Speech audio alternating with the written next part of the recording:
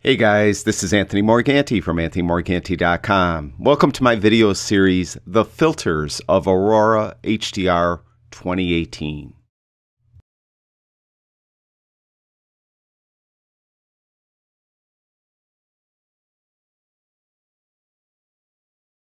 In this video, we're going to take a look at the HDR Details Boost filter that's available in Aurora HDR 2018.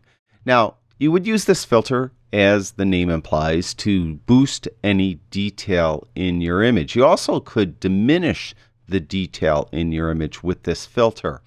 Where this filter does really come in handy is if you were using the HDR denoise filter or the image radiance filter and you just smoothed out the image a little bit too much to your liking, you could regain some of that lost detail using this filter. And it's a pretty simple filter. It has 5 sliders in 2 groups, and you can see that details are broken down into 3 groups, small, medium, and large. And that kind of implies that the small slider would only affect small detail and medium only medium, and so on. It doesn't really work that way, though, in real life.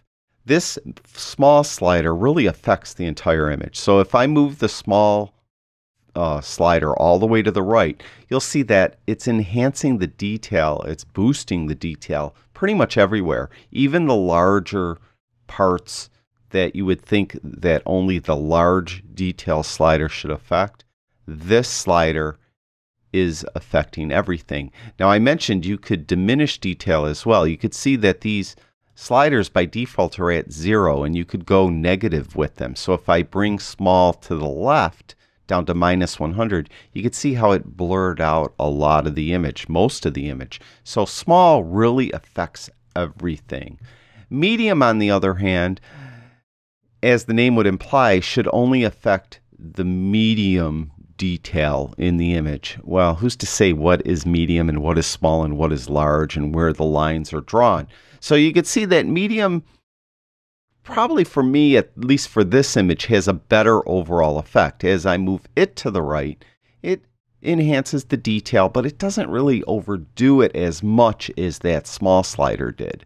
So you could do that. And again, you could go to the left and you could blur out some of that detail as well. And large will have the least effect on the image. As I move that to the right, you could see that it enhanced detail, but it not as much as the small or medium sliders. So what I suggest you do is come in here with these sliders and start with like the large or the medium and move it. I'm assuming you want to enhance detail, not diminish detail, and move it to the right and see how it affects your image. If medium is just a little bit too heavy-handed, even at nominal adjustments, then come into the large and move that up. Now, if you're really dealing with something with really small detail, some type of macro, then you might want to pop up here to the small and move that to the right and see if you could enhance some of that minute detail. Work with every image is going to be different. There might be some images where you're going to use small and large maybe, and maybe bring medium down. So experiment with the sliders and see what works best for your specific image. Now, in this other group, we have protection and masking. And what we're going to do to demonstrate those, I'm going to turn small all the way. I'll turn them all up so we could really see this overly detailed and super boosted image. Now, what protection will do, it will protect the highlights. So this comes in handy if you're doing a landscape and you have a sky in the shot, and the sky usually would be the highlight part of the image. So if you move protection to the right, I want you to look at the windows. And you'll see as I move protection to the right, it affects the windows. I'm going to move it back and forth. Can you see that? So it's affecting actually the brighter parts of the image. So even here where these statues are lit up, as I move it to the right, you can see it's affecting those. So it's taking away detail that we enhanced with the sliders from those brighter parts of the image. And just to better demonstrate that, why don't we zoom in and kind of look at these windows, and we're going to then go to protection and move it to the right. And it's going to just take a second to render. And you can see how it mainly affects the brighter parts of the image. Okay, so we'll zoom back out. And the last slider we have is masking. And really, masking, if you're familiar with Lightroom, there is a masking slider in the detail panel of Lightroom. And the masking slider you'd often use to mask out the sharpening from the sky.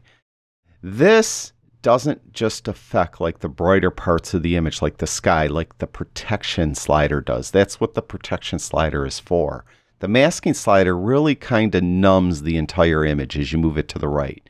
You can see as I moved it to the right and I have all three detail sliders all the way up, it pretty much numbed everything. So if I turn this entire HDR details boost filter off, you can see the effect is nominal, although I kind of like it. So in that way, if you want to kind of dumb down the sliders, for lack of a better term, turn masking up.